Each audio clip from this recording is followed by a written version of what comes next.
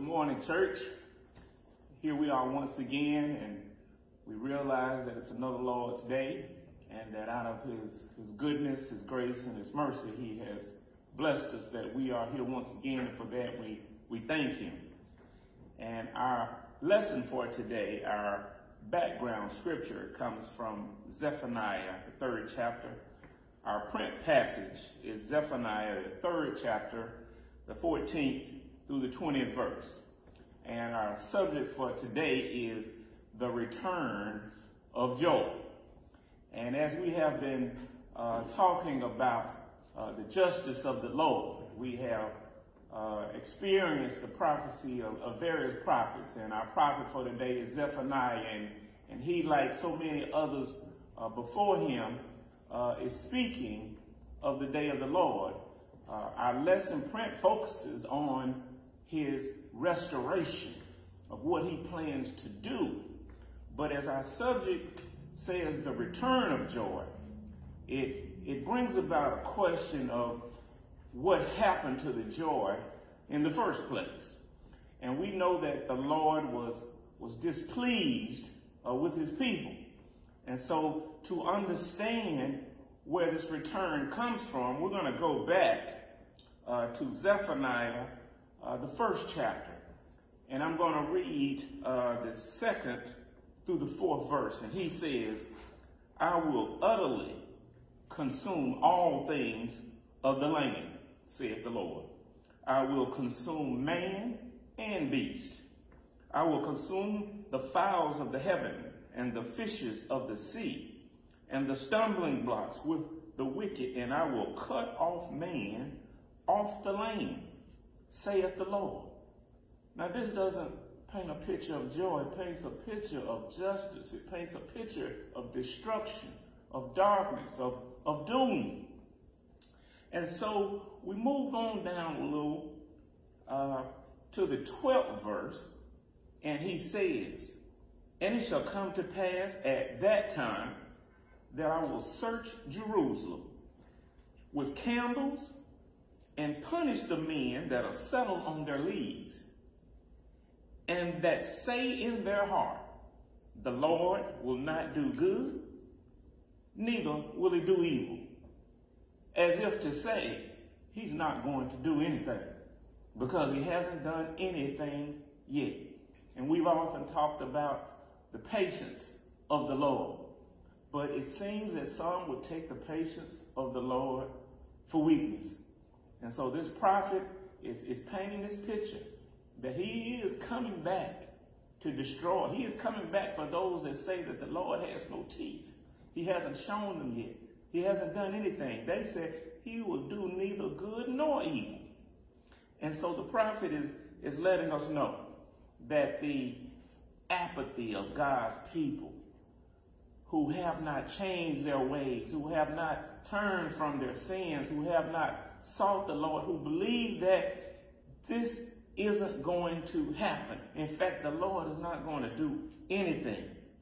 And so we need to know that although this beginning prophecy paints a picture of the destruction, of the judgment of the Lord, we know that the Lord will never leave his kingdom without some witnesses. So as we look at the 2nd chapter of Zephaniah and the 3rd verse, he gives us some instruction. He says, seek ye the Lord, all ye meek of the earth, which have wrought his judgment. Seek righteousness, seek meekness.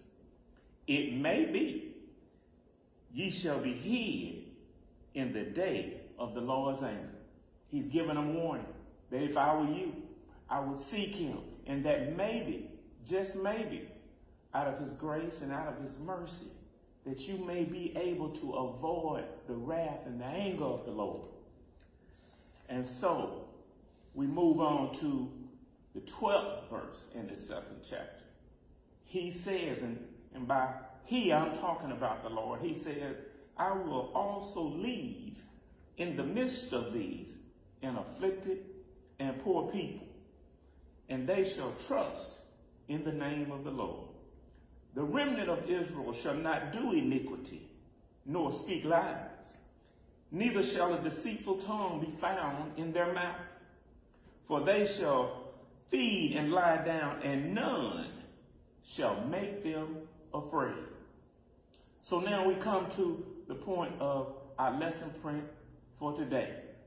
For after the Lord has pronounced judgment, after he has spoken about the destruction to come, after he has spoken about the willful disobedience of his people and what that's going to bring, we then talk about a vision that this prophet Zephaniah had about restoration, about retribution, about the Lord withholding his judgment on his people.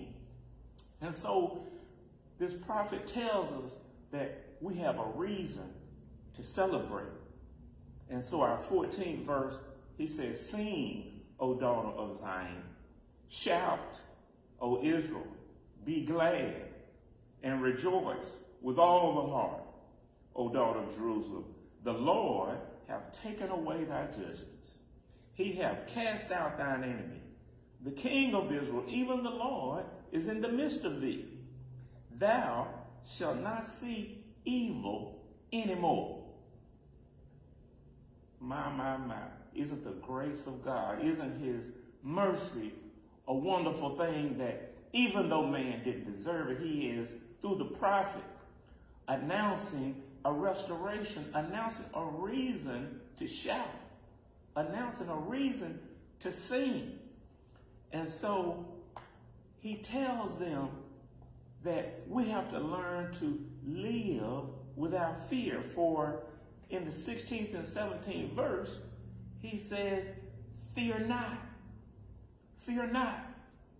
So what do I have to fear? Because the man of God has spoken for God in saying that there is no reason to fear. Why is there no reason to fear? Because God himself will be in their midst. And he tells us that, therefore, the Lord tells his people, "Let not thine hands be slack." What is he saying? You know, when we say fear not, you know what fear is? Fear is the opposite of faith. Fear is the opposite of joy. Fear is the very thing that will inhibit man from praising God. If you've ever been fearful, if you've ever been afraid, I doubt that you found yourself in a position to praise God, to honor him. For what fear tends to do is to paralyze us. It tends to take us out of a spirit of worship. And thus he warns us to fear not. He said, "Let not thine hands be slack," meaning let nothing stop you from praising him. Fear is not of God. Fear is of the enemy. Fear tends to stop us from praising. So God says, "Fear not."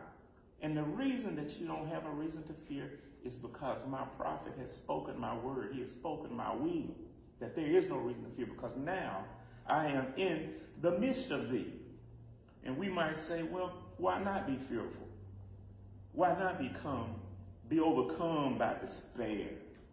We're in times of despair. We're in times of sadness and sickness and all kind of disease. But God is the maker and creator of us all. There is no thing, there is no circumstance, no sickness, no disease that is larger than the God that we serve. So when the man of God speaking for God says, "Fear not," those of us who know the power of God have no reason to fear him. We are to live this life without fear. We are to live this life in expectancy of the promise of God, because his word has spoken it. And so we come to the point where we hear what God says that he's going to do. We hear how he speaks of this restoration. And I'm going to read from the 19th verse, and he says, "Behold, at that time being the day of the Lord, when most would expect judgment, most would expect destruction and calamity," he said, at that time, speaking about his people. He says, I will undo all that afflict thee, and I will save her that halted, and gather her that was driven out. And I will get them praise and fame in every land where they have been put to shame. And that time will I bring you again. Even in the time that I gather you, for I will make you a name and a praise among all people of the earth when I turn back your captivity before your eyes, saith the Lord. What is our God saying to us today?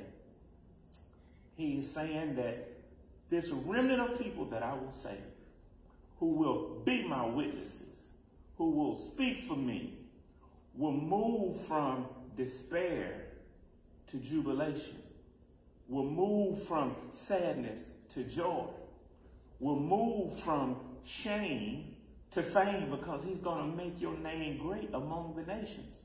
And there's nobody that can do that but him. He is a restorer of souls. He is a lifter up of bowed down heads. There is a reason to shout. There is a reason to sing, for God has spoken it. And this is to Israel. This is to Judah. What does that mean to you today? He's talking to you, and he's talking to me. That if you would seek me, that if you would turn from your wicked ways, if you would seek my face, then will I hear from heaven and heal the land.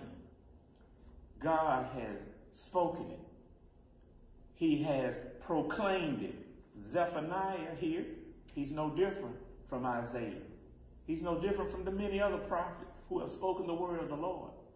What's the problem? The problem is only that we hear. The problem is only that we heed. The word has been spoken. It's been prophesied. It has come through the mouth of the prophet from our God.